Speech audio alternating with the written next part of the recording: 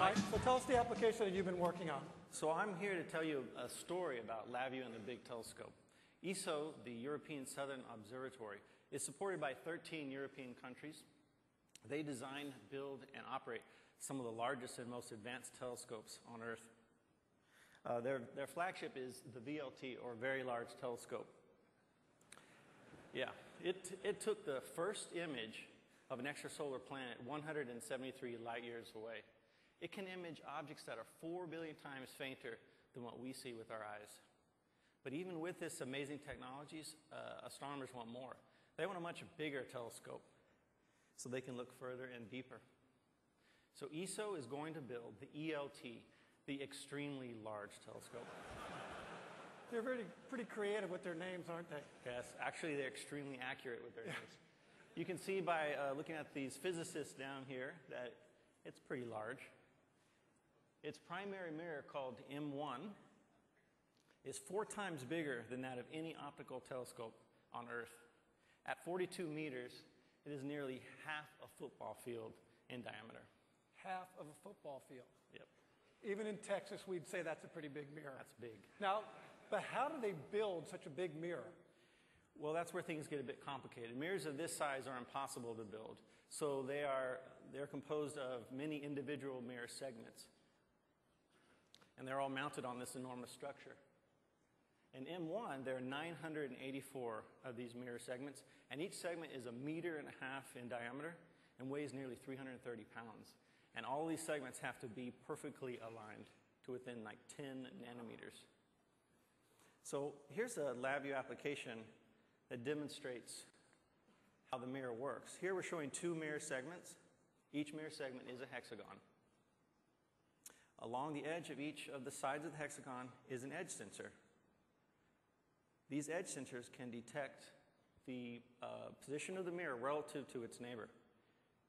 Underneath each mirror is an actuator that can be used to control the position of the mirror very accurately.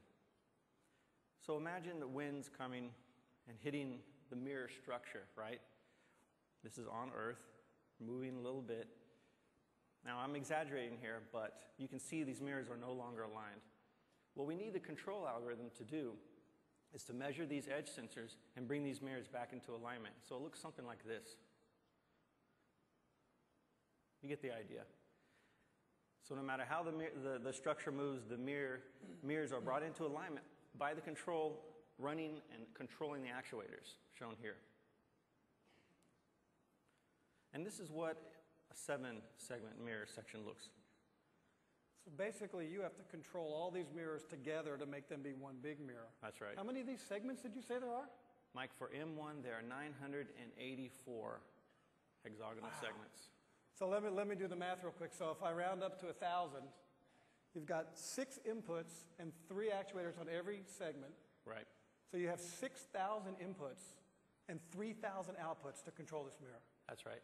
So we have to compute how each of the 3,000 actuators should be adjusted for each of the 6,000 edge sensors. So in math terms, this comes down to a 3,000 by 6,000 matrix by 6,000 vector multiply. And we have to do this 500 to 1,000 times a second. So every millisecond, you've got to do all those calculations. That's right. Okay, so I think you gave the audience a good idea of why it's a big control problem. Right. How is it that we came to be working with ESO on this problem? Well, ESO is already working with National Instruments on the data acquisition and the data synchronization of such a large channel count system. Along the way, we began to work with them on the math and control problem. So here's one of the VIs that we worked on with ESO's help. There we go. So with this VI, we are computing the mirror layout, we're designing the control matrix, and then we're actually simulating the control loop. At the heart of this control loop is this massive matrix vector multiply. So that's really doing all the work. That's doing all the work. The computation is in that one matrix operation. That's right. So we've kind of shown that we can do the control in LabVIEW. And we can use LabVIEW's graphics to illustrate the operation of the telescope and analyze performance. But this particular implementation is not nearly fast enough. So this one shows the idea, but it's not fast enough yet. So that's right. So then show us how you made it faster. Well, we had to look at Multicore Technology. So to take advantage of multi-core processors, we started to investigate different algorithms, different block diagrams. And with this approach, exploring how many cores it takes to do the job, we were able to get down to something like 15 milliseconds. So we're getting close. So you can now you're using an 8-core machine, you can do the computation in 15 milliseconds, so you probably feel like you're getting pretty close. We know we're going to be able to do it. That's right. That's right. But there's one other thing I forgot to mention. All this has to be done in real time. Real time. That's right. But because LabVIEW Real Time runs on multi-core processors, we think we can meet this requirement as well. Okay, so you've done the design, you've showed product feasibility, you have it running on real time. How close can we actually get to controlling the telescope? Pretty close. So what we have on stage here is the setup. We have 2 Dell boxes. These are Power Horses, Dell Precision T7400s, each with 8 cores. And they're connected for the data passing deterministically over the gigabit time trigger network. And then, of course, they're on the standard network to my notebook, which is serving as the host PC. And this box is the mirror box. So we would actually build the mirror system. This is the mirror box simulating the mirror. This is the controller box running the control algorithm. This is doing the bulk of the work.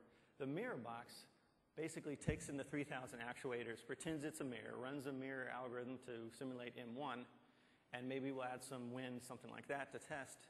And then we generate the 6,000 sensor values, and that sends to the box, and that's then sent and received to the controller box. And that box takes in the 6,000 elements, runs a control algorithm to align the mirrors, and then outputs the 3,000 actuators that it computed. And all this is running in the loop. Let's see. So this computer is the controller. Yes, that's the controller. That computer is actually simulating the telescope mirror. That's right. All written with LabVIEW, running in real time. We're demonstrating So you're simulating the whole control of the telescope with LabVIEW. That's pretty much. Can you run that? Let's check it out. So if we hit this thing with wind, we can see the control bringing it back into alignment. And it looks like you're doing your control calculation in Pretty about good. 2 milliseconds. Pretty good, using current technology. So you're running the control algorithm now in that window of 2 milliseconds, which they need to control the telescope. So we're done. ESO's got to be happy. You can control the telescope, right? They are very happy. But we haven't solved the whole control problem, Mike. I said that M1 was the primary mirror. So here's what the entire mirror system looks like. It's a 5-mirror system. So M1 is the massive mirror that receives the original rays of light. And basically that's bounced back M2, M3. And the 4th mirror is called M4. It's an adaptive mirror. They want to use this adaptive mirror to compensate for wavefront aberrations that you get from the atmosphere, like when stars twinkle. So let me show you a VI.